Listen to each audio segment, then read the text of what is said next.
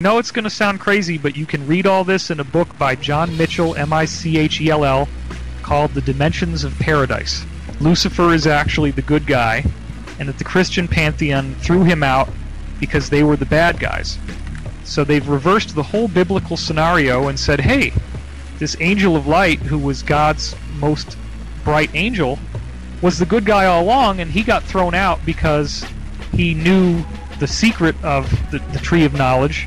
Hence they go all the way back to the account of Adam and Eve in the Bible and say that we should have eaten from the tree of good and evil, the knowledge of good and evil, that we never should have been banned from eating it, and the reason why this evil God stopped us from eating from the tree is because he wants to keep us repressed, he wants to keep us sexually inoculated, he wants to keep us free from any real knowledge that would threaten his power.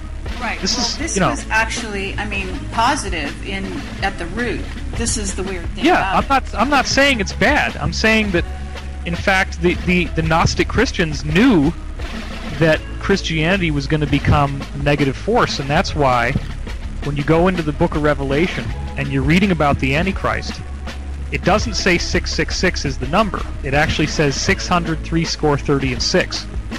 And before that little passage it says, for he who hath ears, let him hear. Now, to anybody who's a Kabbalist, meaning somebody who knows the secret magical tradition, when it says that little phrase, for he who hath ears, let him hear, it means take the numerical value of each letter and add them up. And the number that you get from this passage is the secret code. So when you add up the passage that describes the Antichrist and the number of the beast as being 666, the number it adds up to is 3160. And that number in the secret code is Lord Jesus Christ. And I know it's going to sound crazy, but you can read all this in a book by John Michell, Michell, called The Dimensions of Paradise. And when you actually go through the account of the Antichrist in the Bible, what it says is that the Antichrist would be wounded on the side and yet did live, fashioned into an idol to be worshipped by all peoples and all nations of all tongues. And there is nothing else we see in the world except the mainstream fundamentalist Christianity that fits that. So they knew that the original positive message of Yehoshua, who's actually the real name of Jesus, bastardized into the name Jesus. Yehoshua's teachings were positive.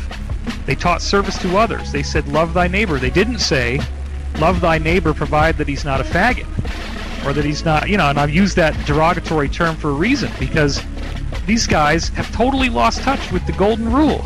As long as you're not having an abortion, as long as you don't oppose your country invading other countries, then you're in God's chosen. Well, that's totally negative, and everybody sees that now. So it was seen long in advance that you were going to have this faction that would emerge that would use the name of Christianity to do unspeakable acts of evil.